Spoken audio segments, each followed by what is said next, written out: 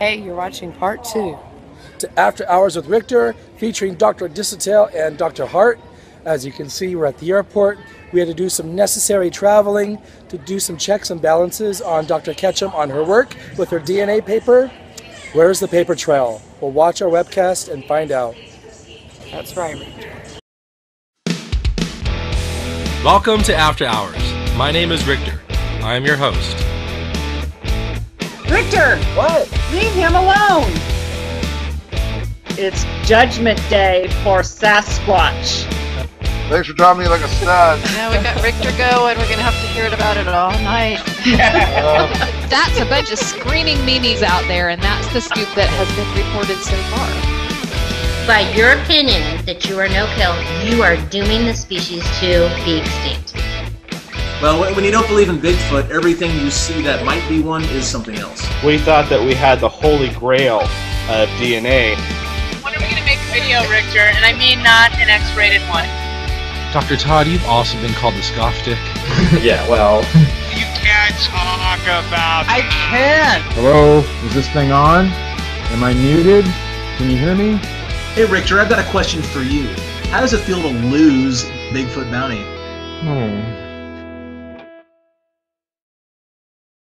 My question is, why do you think Bigfoot is real?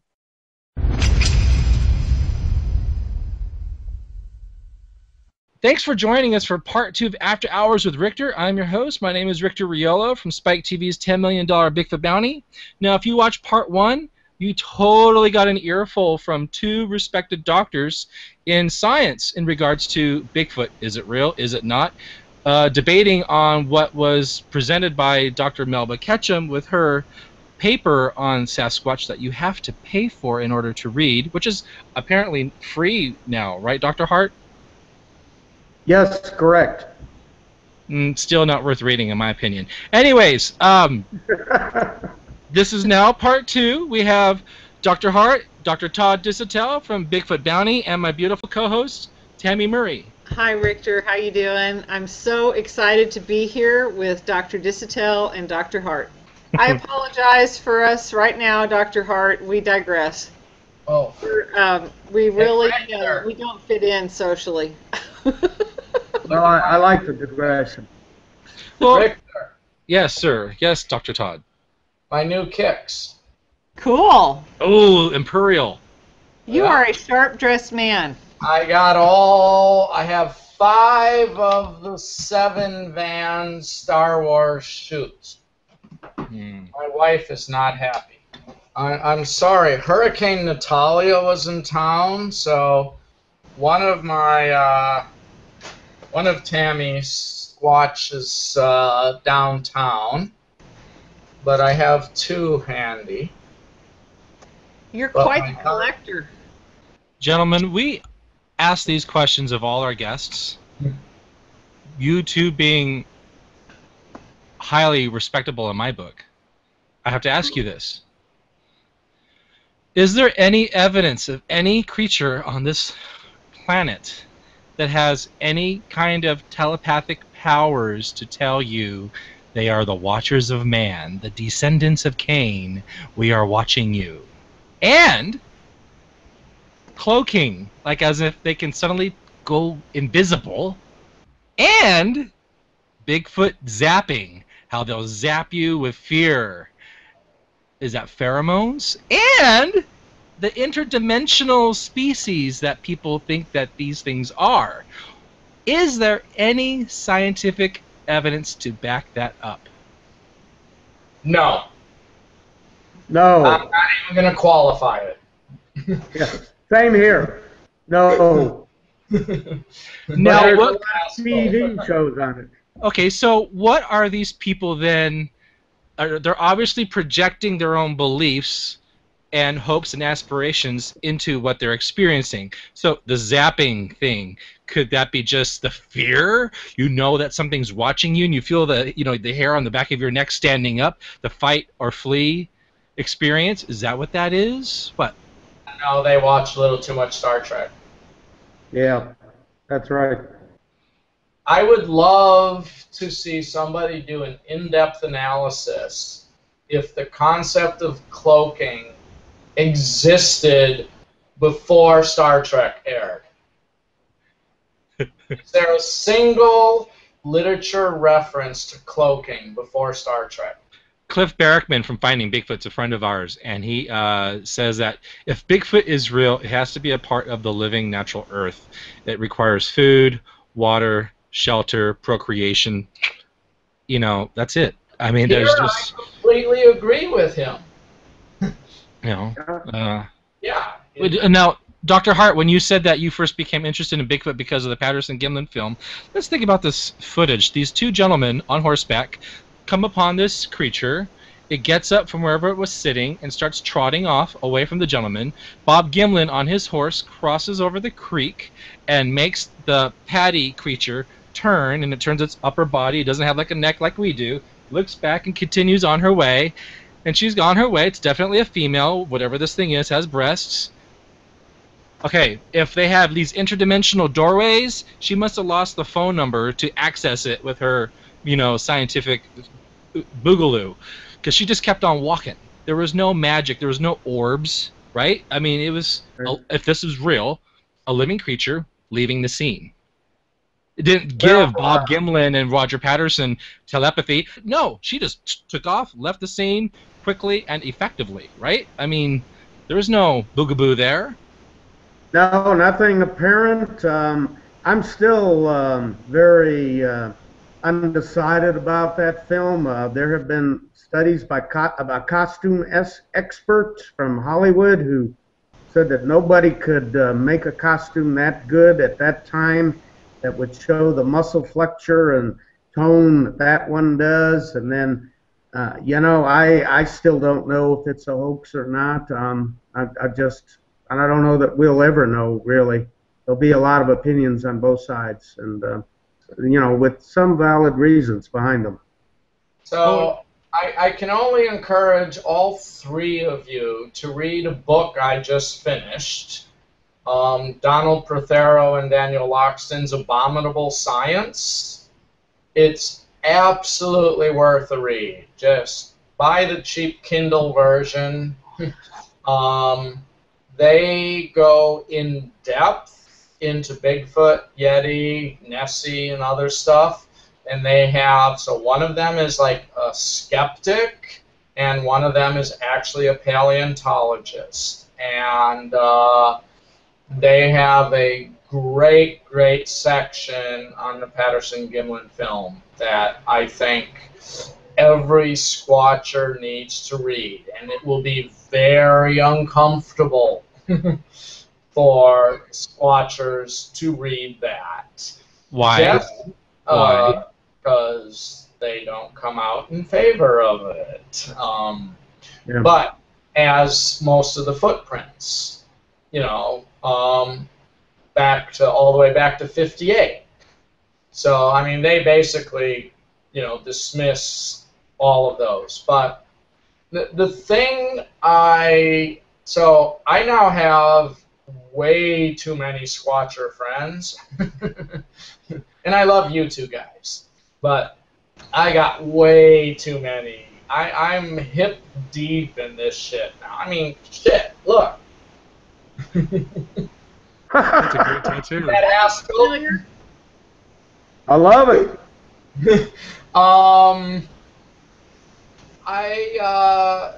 There's so much I want these people to read, and they're like, "Oh, I don't like to read." It's like, just read this article, read this book chapter, read this, you know, magazine expose.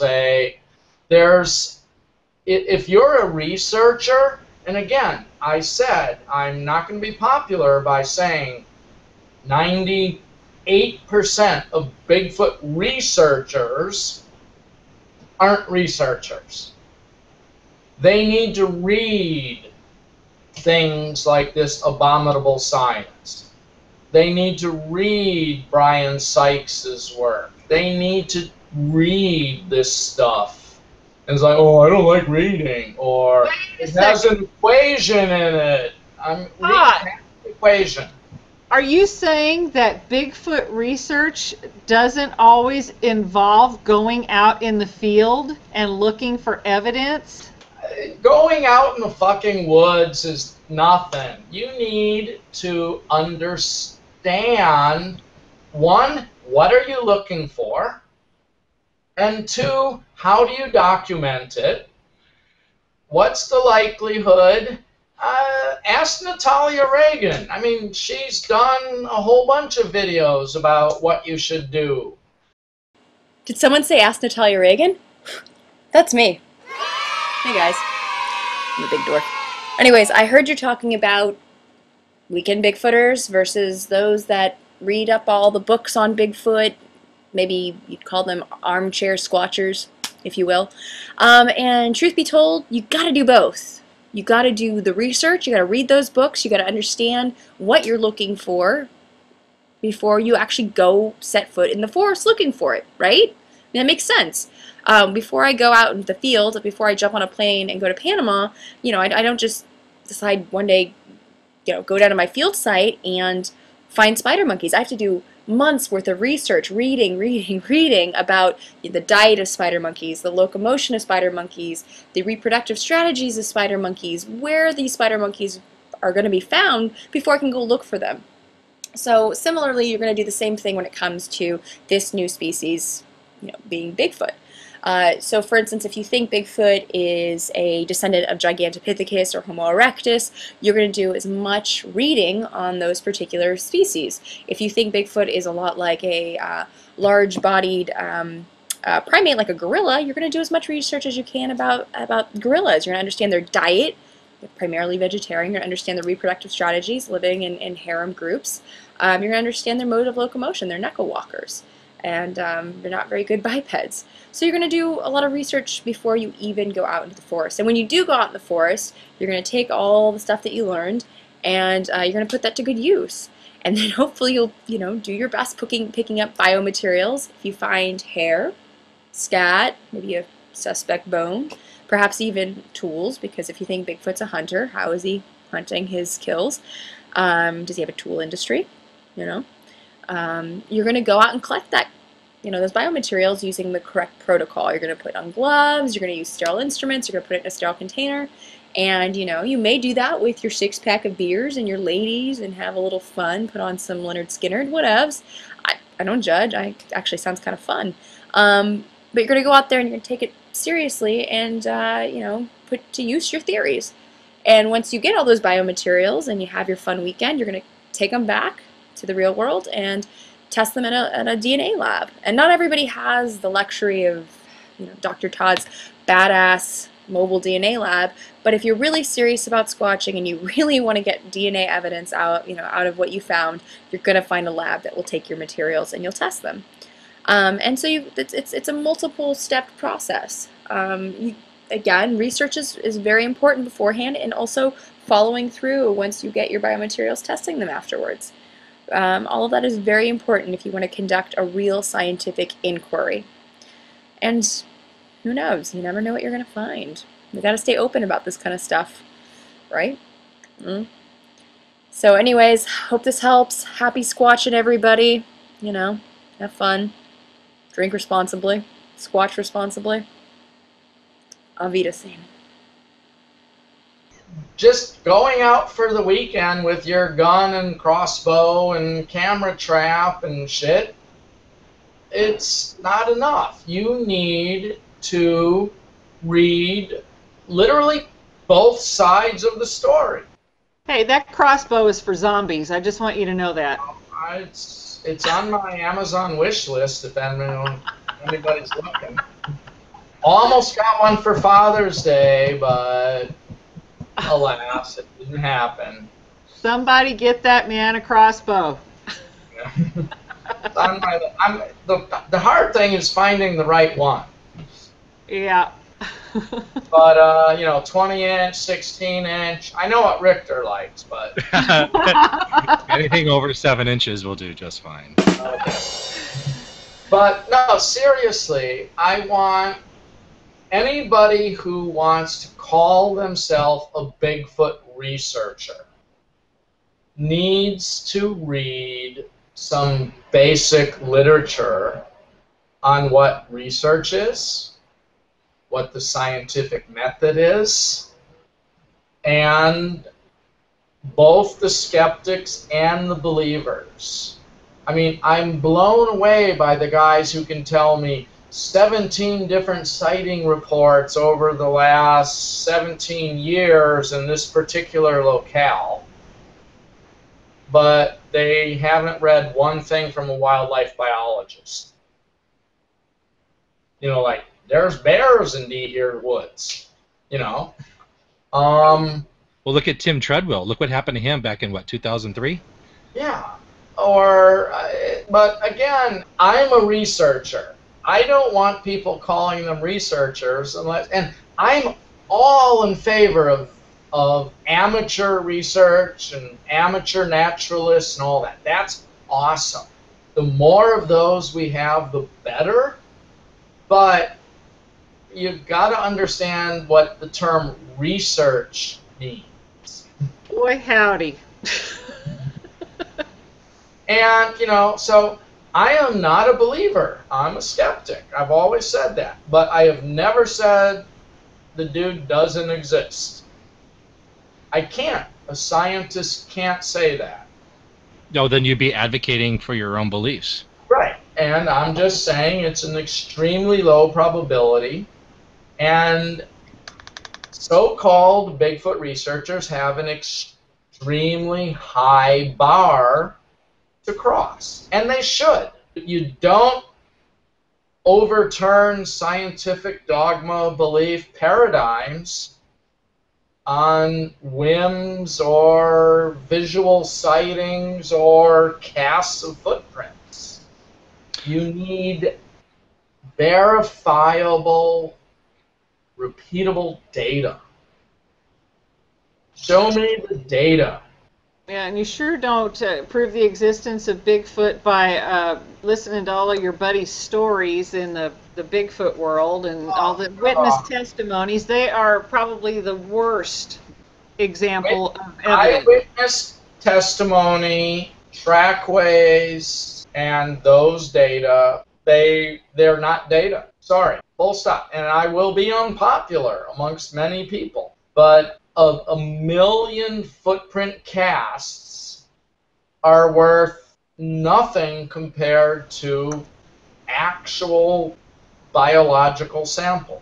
Trackways are not a biological sample. Sorry. And let's face it, people lie.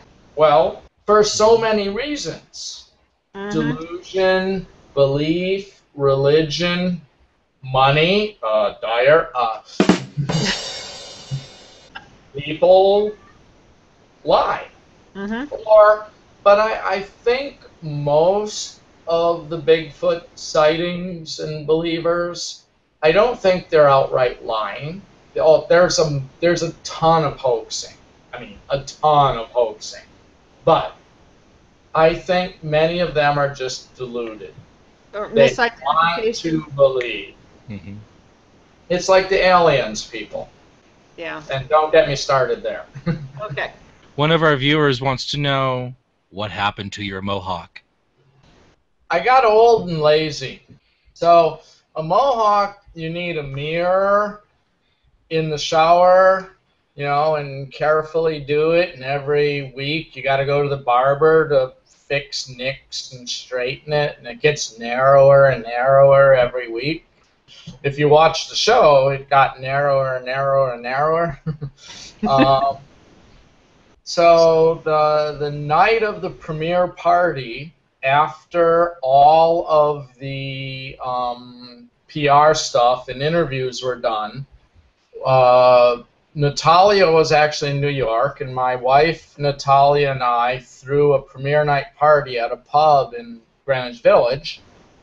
And we drove home afterwards, and I shaved it off that night with the clippers, and then the next morning carefully got rid of it. And then I went off to Cambridge, England for 10 weeks for my sabbatical. See, I thought maybe you shaved it for England to be taken more seriously by those Brits. Not for the... I had... So I had a mohawk for about 5 years, and my Nat Geo shows and History Channel, all my Monster Quests had the mohawk. But I got rid of it for those very reasons. It's just annoying to deal with. But Spike had asked me to bring it back. So and it made you look good. It gave you an whining edge. and bitching for 31 straight days about it, right? Mm-hmm. So it's just so much easier to just blindly shave in the shower and not have to worry about it and go to the barber to have it fixed and all, have product and all that crap. See, I envy you because, as you can see, I cannot grow a mohawk. Oh my God! You need to cut that stuff. What happened? You were bald. I know, but I've been growing my hair out. It looks good with this, with the hat, but yeah. Haskell. Another question. Yeah. Haskell and I have a higher testosterone rate than the two of you. Oh no! If I let this go for 2 days, boom! I look like Tammy. Well, hey, I just thought of another question. I don't know if it's the beer or what, but what beer? That's important. No. Oh, what beer? It is something I found at our local liquor store in Guthrie. Okay. Okay, so Scotch. it's decent. Scotch ale. Scotch. Yeah, it's decent for Oklahoma. Yes, I'm trapped in Oklahoma. It's okay. I wouldn't want to move to Texas either. I feel for you, Haskell, because it's hot down there. Yeah. Okay, my question for Haskell, and this is a specific question for you because I don't know how long you've been hanging out in the Facebook groups for Bigfoot topics, but what do you think of the current state of the Bigfoot community on Facebook? Well, I'll be honest. I think I joined Facebook mainly so I could follow what the Bigfoot community was doing. So that's only been about 1.5 years ago. And it's very mixed. I mean, most of the people probably have no right to their opinion because they haven't done any homework or any research, certainly. But I do think that there are enough people who've done enough homework and looked into things seriously that some of these issues can be kind of sorted out. It's as good as any of the other discussion groups out there too, I think. So I don't think we should be too hard on ourselves. It is not a scientific form per se, anything comparable to a scientific meeting or anything like that. But I'm okay with it. You have to be selective, or you can waste a lot of time though too. How do you feel about the cultish Bigfoot groups out there that are so demanding on people? Yeah, using Bigfoot as a theological point of interest. Well, I'm not too familiar with that, quite honestly. I'm not a very religious person, so I don't mix those things together, even pseudoscience with religion.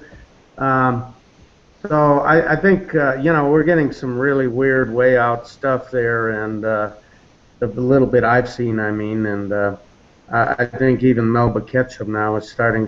Her latest post was. She found a picture of St. Christopher with a dog head. So I'm sure she thinks that that's probably sample 140. The hybrid. It's a hybrid, right. And I just got back to Europe in one of the famous cathedrals. I think it may have been Toledo in Spain. They did have a very large mural of St. Christopher, and the Catholic version anyway does not have a dog head. So I don't take any of that seriously, but they have their rights to say what they think, but I don't try to get too involved. I find I'm actually very active on Facebook with multiple audiences, colleagues, friends, family, etc., and the Bigfoot community, but I've really restricted my commenting in the Bigfoot community because it's a vortex. It's like a black hole you could be sucked into. And I'm sure Haskell was also, as he's surfing it, like, nah, here I could comment, but it's just going to bring out the trolls and all of the other stuff.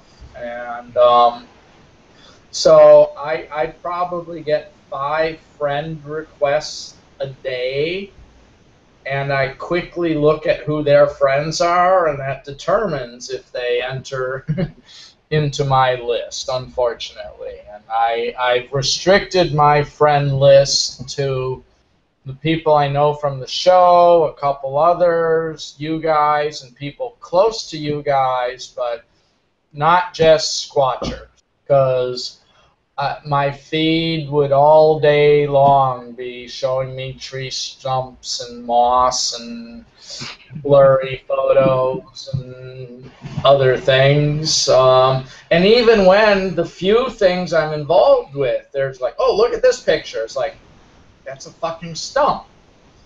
I won't comment. I made the mistake about 2 months ago of some guy called me out. Might have even been on Zen Yeti. But he, like, asked... Dr. Todd, just leave that group. It's a dead group. The only person posting in there is Simon Hicks. Yeah. But I did 2 posts about, like, the actual data, and some less than brilliant guy kept on coming back with Ketchum stuff, and I just stopped. So I don't even want to say I'm open to the stuff. I mean, obviously I am because I've been involved, but I'm hyper skeptical, as any scientist should be hyper skeptical about everything. Every discovery you make, you have to worry about, am I wrong? So if you give me a second here, case in point, the manuscript I have a 25-page article that I'm doing the page proofs. These are like the final things, just dotting the I's and crossing the T's before it gets published. It's a revision of an article I did in 2006. And it turns out in 2006, I was totally wrong compared to what we know today. And so my new version of this article is like, well, I was totally wrong then. Then the data said this. Since then, the data now says 180 degrees different. And I just had to say, I was wrong. I was proven wrong by new data and new results. That's the most important statement a scientist can make, is saying, I was wrong. If you can't say, I was wrong, you're not a scientist. What do you think about that, Haskell? I totally agree. I've had similar experiences to what you just described in your recent paper, and it's a very humbling thing. Not everybody can be that humble, especially when you put things in writing and people have reviewed it and said they agreed with you and so on, and still you're wrong. So right. I agree with the point. If you can't say you're wrong, you're not a scientist, because science changes. I mean, good grief. Just look at the history of the knowledge of atoms and quantum mechanics and things. And people had wrong ideas, and they have to admit, or they pass away before it gets proven, maybe. But absolutely, you're right. We have a question from our one viewer. I have shared our hangout with someone. Uh-oh. Dr. Todd is making excellent comments. Have y'all covered the question of what we're going to do with Melba's legacy? Do you think it will just fade away, or will conspiracy theorists and the deluded always give it an audience? They won't. It will fade away. My prediction, prove me wrong. And Dr. Hart? I agree. I think they'll find something else. They'll move on to some other person. Hopefully, they'll find something that has more validity. But I've noticed already on their Facebook page that there's a lot less comment from other people. It's mostly her own stuff at the moment. So people are dropping off the turnip wagon. I got a couple more questions for you, gentlemen, and then we'll end this. Earlier, Dr. Hart said that he thinks that Bigfoot could quite possibly be a feral human. Dr. Todd, I remember you talking on that television show called The $10 Million Bigfoot Bounty. You watched it? I did. I not only did I watch it, but I somehow feel like I lived it. Wow. I'm a fan. I remember being awfully wet about it at one point.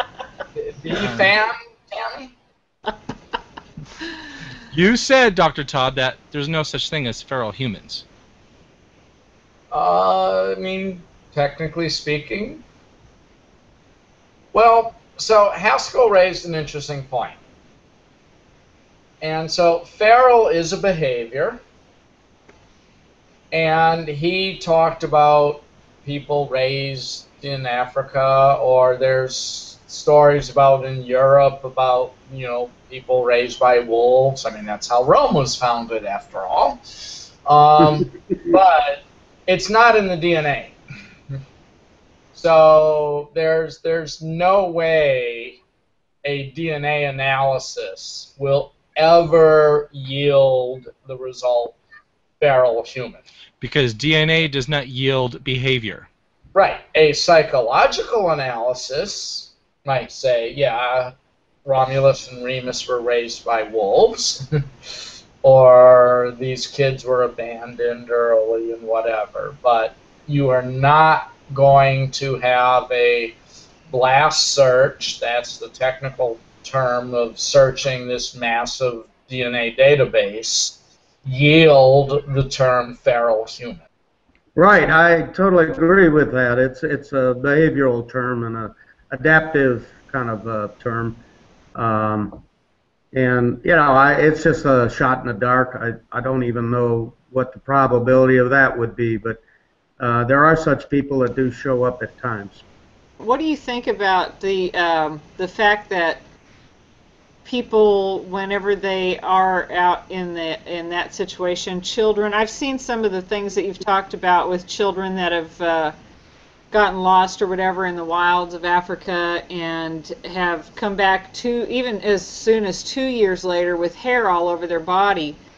What do you think about that as far as an adaptive thing? It's certainly not by choice. It's not a behavior. It's an adaptive thing. So there's something in our physical makeup that allows us to change, to adapt to our environment, right? So say you have a group of people that have lived like this for some time, and they procreate and they have offspring, and are the offspring, they're going to be born with this adaptation and go on? Is this a possibility?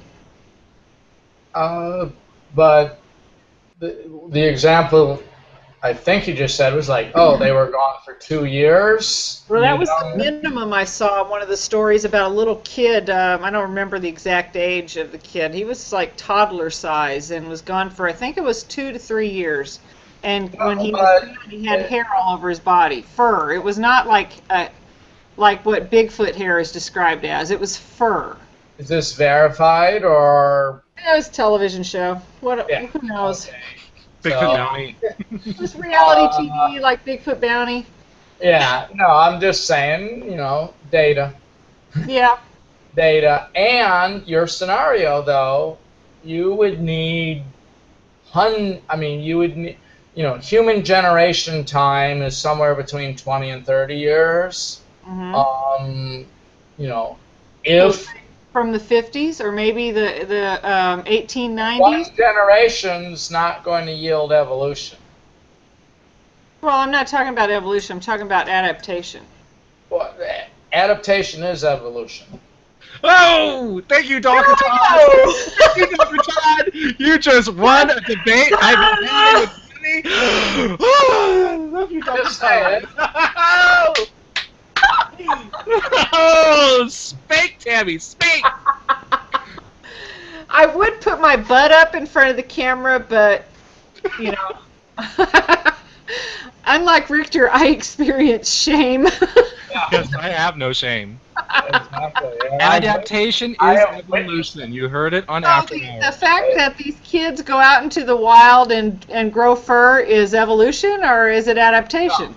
No, it's not shaving for a couple of 2 years.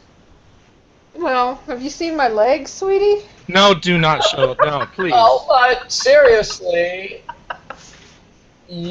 your grandchildren, if you don't shave for a couple of weeks, your grandchildren, or if you never shave again, your granddaughters aren't going to have hairy, well, they'll have as hairy legs as women who don't shave their legs will have, but it's not going to change.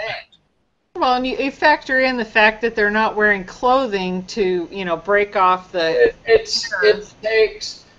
It has to be adaptation, which is people do not evolve. I mean, we use that term, I've evolved, but no, we don't. It's populations evolve, genes evolve. It takes generations. It takes hundreds, thousands, tens of thousands, millions of years to change a population. To change a bunch of people from being relatively hairless to being furred is going to take 10,000 to 10 million years, not to 20 or 100. So why do these kids come back with fur? Just because they haven't had clothes on and they're hairier? Is there data that these kids came back with fur? I don't know. Or is this the overzealous reporting of a reporter, a chronicler, or whoever? Oh, they were in the forest for 2 years, now they're animals. So this is debunking the whole kids reverting back to feral. Show me the data. Show me. Okay. Data. Sorry, it's just a really boring scientific litany. Data. Yeah, I totally agree. Okay, our viewer asked, I wonder if they arose from children abandoned by primitive tribes with wolf boy syndrome, Downs, etc., and they formed their own population where their deformities became dominant traits. Tribal people will leave different kids out in the woods to die. Is this a dumb idea if they already had these genetic conditions? Good question. So my initial response is a bunch of people, let's say you leave your deformed kids, whatever you want to call them, out in the woods. Unlikely they're going to survive in the first place. Unlikely they're going to find a mate in the second place. Figure out what to do with the mate in the third place. Those offspring, just take this scenario further. I'm picturing Lord of the Flies for some reason. They could find an angel to breed with. Or alien. So it's a fat. So you're saying, Dr. Todd, it's a fat chance. It's What's Natalia? Natalia and I came up with the probability is adjacent to 0. Adjacent to Not 0. impossible, but it's adjacent to it. Just saying. Well, there's one other condition that I'm not real familiar with, but I have seen documented, is when a person is born with a lot of hair. It's a genetic defect of some sort, but they do kind of look apish because of all the hair.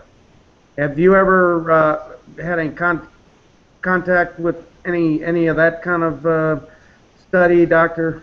Todd? I mean, it's a condition and it happens, but they have a very low reproduction rate.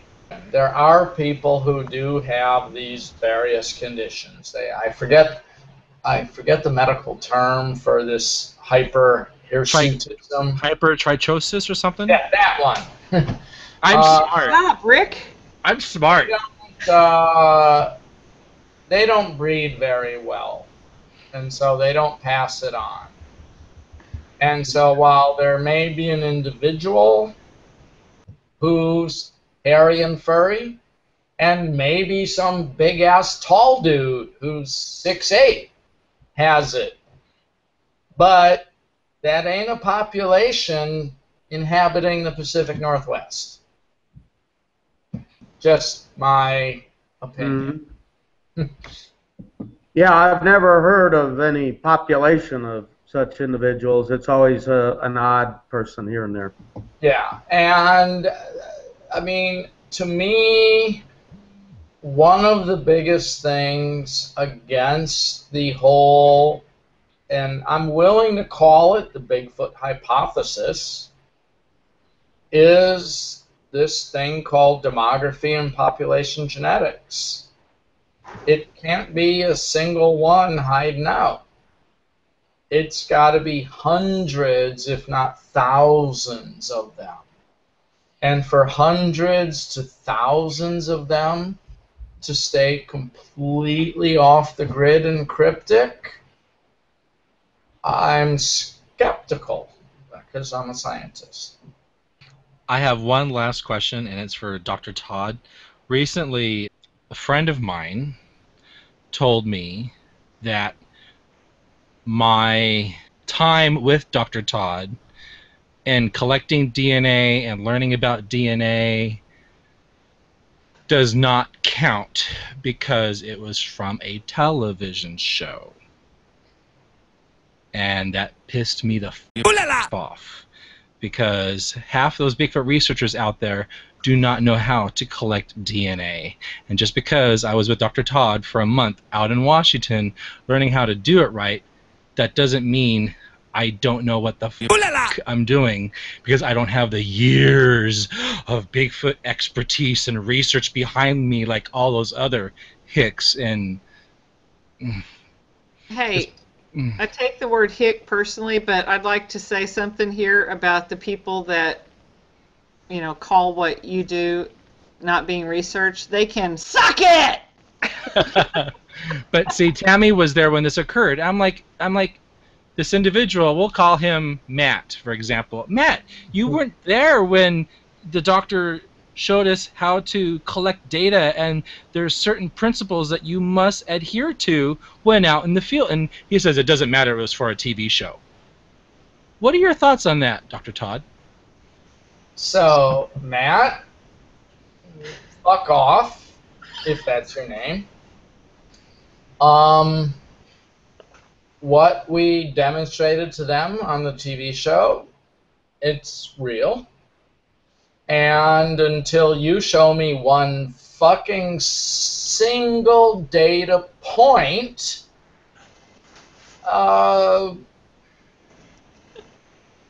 you are worthless. Oh, show hell me yeah. a single data point. Thank you. I mean, Rictor hasn't yet, but Rictor at least now knows how to collect a potential data point. whoever you are, troll, show me the fucking data. Full stop. Sorry.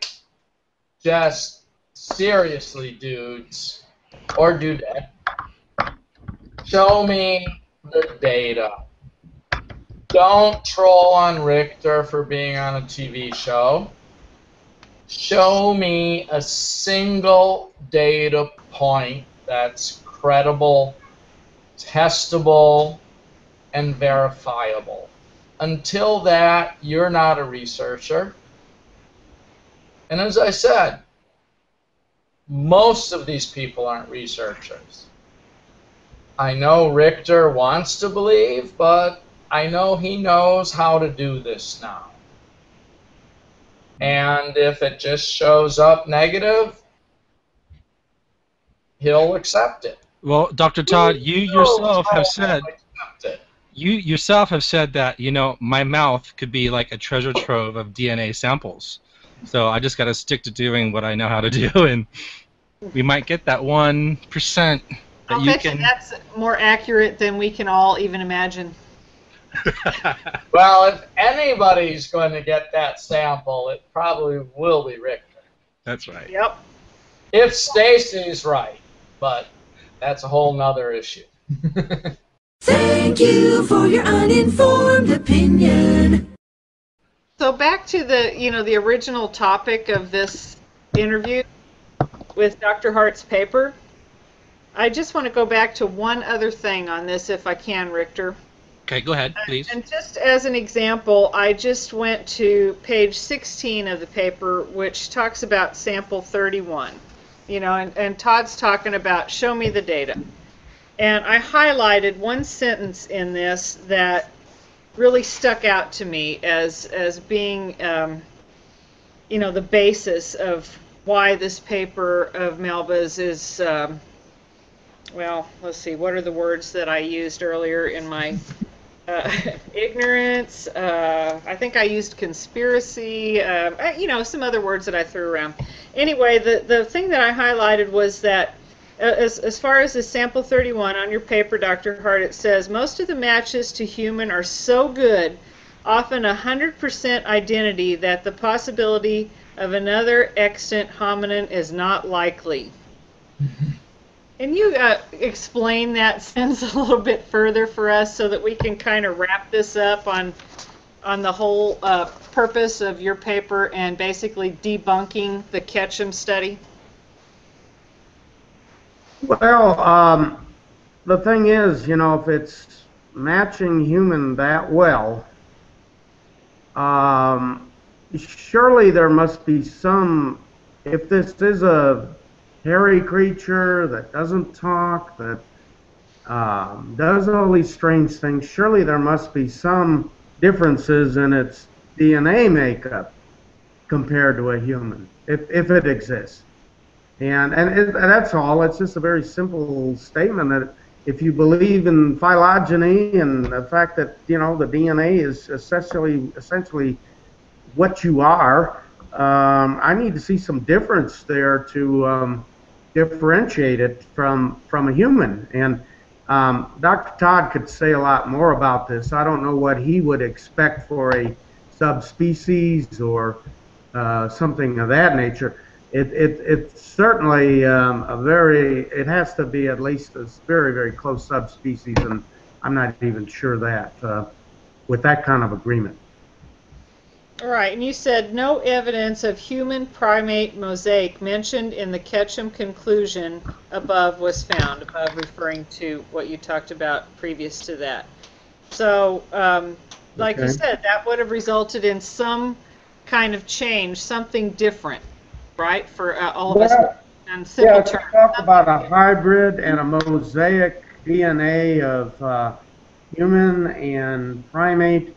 And I didn't find that. If you look at my figures, I tried to graphically display all the hits that I got, all the good hits above 95% ID.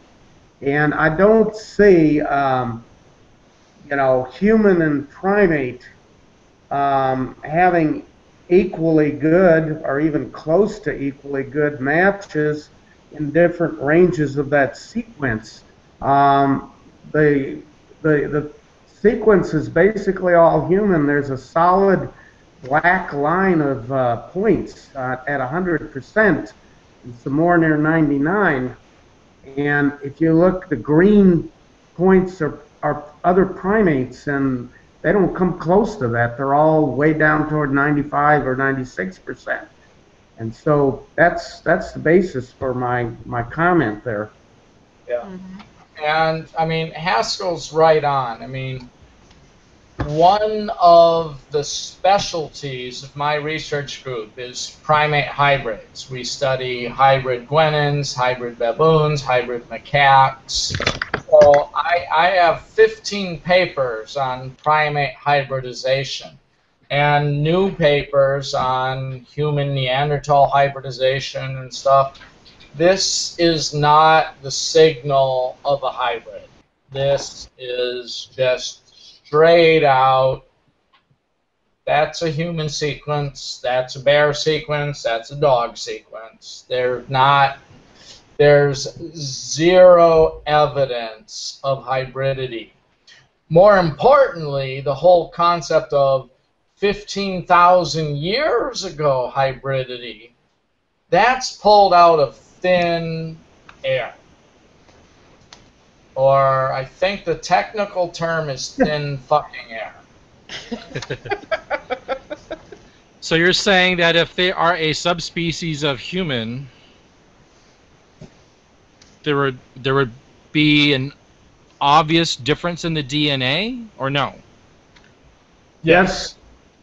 Yes, there would be, and of course I'm not an expert in that, but actually that particular sequence, that sample had the fewest base pairs, only 500,000, and I'm not even sure with that few that you would be able to detect. You know, you might just be missing where the differences are, and so you know. With even that few, I mean, that's a whole lot of data, but you could tell if it was Neanderthal or Denisovan or just outside the range of the last 200,000 years. With that amount of data is absolutely square, anatomically modern human, you and I. I would like the Squatch community to investigate, if they're researchers investigate.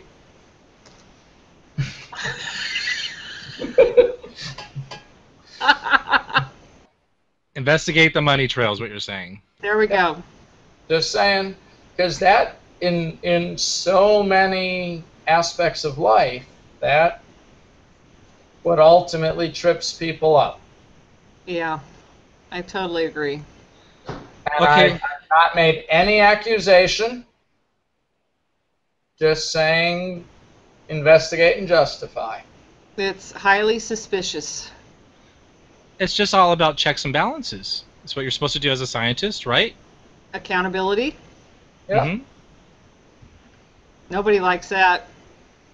This has been a great two-part After Hours with two amazing guests, Dr. Hart and Dr. Disotell. Thank you very much for coming on here, especially you, Dr. Hart, for being so brave and coming forward with your findings that contradict what the good Dr. Ketchum has given the Bigfoot community. So thank you for standing up for science and for hard work and due diligence. And Haskell, thank you for doing the work us lazier people or busier people should have done. You actually did an awesome job on that. Thank you. Well, thank you both for your kind words, and I'm going to try to live up to that. And you may hear some more from me because I've got some other investigations on the mitochondrial DNA, which was supposedly all human. But one of those samples has, in fact, 17 mutations from its nearest haplogroup. And in other words, you know, it That's really a doesn't lot. fit that well either. That's a lot. Well, Dr. Hart, when you are ready to publish, come forward, present your data. We will be here for you and would love to have you on again. Well, you'll be the first to get it. Well, great. Thank you, because it makes great discussion and debate. You know, there's nothing wrong with debating what's being presented. And Rictor is a master at debating. Okay, so that leads me to my final question, and it's not to anybody here, it's to Melba Ketchum. Melba, how does your paper prove that Sasquatch exists? I have no more comments. You gotta believe.